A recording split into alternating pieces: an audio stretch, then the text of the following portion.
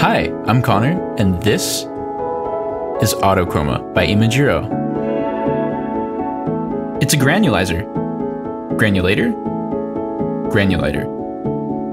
It's a granulator with a rolling buffer of sound coming in that you can shape using its 3 colorful streams in all sorts of ways. Let's take a closer look. At the top's that buffer I was talking about before. Autochroma is constantly writing new sound into its memory, which we'll call the buffer.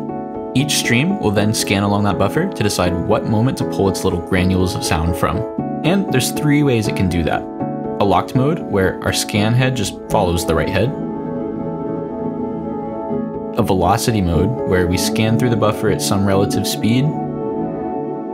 And a position mode, where we always pull from a specific spot somewhere in our buffer. I want to show you some cool real-time effects, so let's stick to the lock mode for now. Here's a few more controls. First up is the freeze, which decides how much you want to keep the current sound in the buffer. All the way up means the current sound is never overwritten. All the way down means it always is. The offset changes how far apart our grains can be. The rate changes how often they can occur. The length changes how long they can last. And the shape changes the envelope, or shape, of the volume for each grain over time.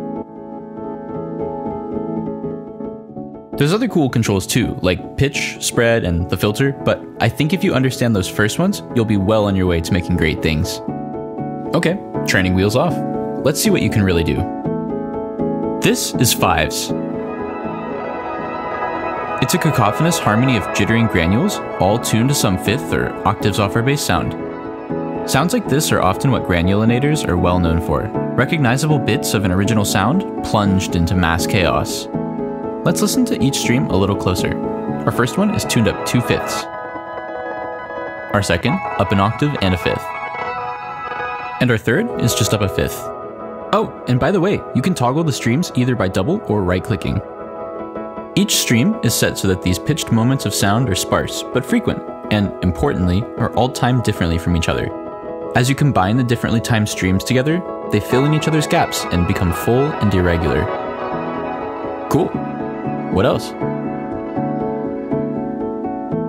Next is fragmented room. This one is a room reverb, where the reflections occasionally break apart and pulsate. The idea here is that the first stream acts like some of the later, more spread reflections in the room, while the second and third streams are very short and quick, more like the early reflections.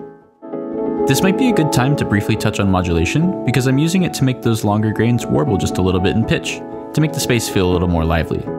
You can open the modulation panel from the bottom left and drag these circles to assign any of the modulators to whatever control you want to change over time.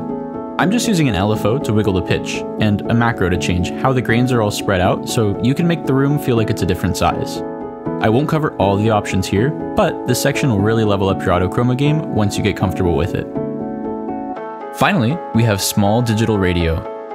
The premise is that we can use the far edges of the grain's timing controls to make our sound really noisy and harsh, by approximating digital effects like downsampling, and combine that with the filters to make the range of frequencies small, like they're coming out of a small speaker. Streams 1 and 3 do the noise for us. 1 is more gritty, and 3 is more digital. And 2 is our filtered speaker-like signal. And for now, that's it. I haven't even scratched the surface on all the kinds of colors that come from autochroma, but if you'll let me, I'd love to have you listen a little more to my infinite sound machine.